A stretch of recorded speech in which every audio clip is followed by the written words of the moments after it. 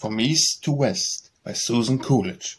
The boat cast loose her moorings. Goodbye was all we said. Goodbye, old world, we said with a smile, and never looked back as we sped, a shining wake of foam behind to the heart of the sunset red. Heavily drove our plunging keel, warring waves between. Heavily strove we night and day against the west wind keen, bent like a foe to bar our path, a foe with an awful mien. Never a token met our eyes from the dear land far away. No storm-swept bird, no drifting branch to tell us where it lay. Wearily searched we, hour by hour, through the mist and the driven spray, till all in a flashing moment the fog waves rent and flew, and the blithesome south wind caught the sails and whistled the cordage through, and the stars swung low the silver lamps in the dome of airy blue. And, breathed from unseen distances, a new and joyous air caressed our senses suddenly with rapture fresh and rare. It is the breath of home, we cried, we feel that we are where.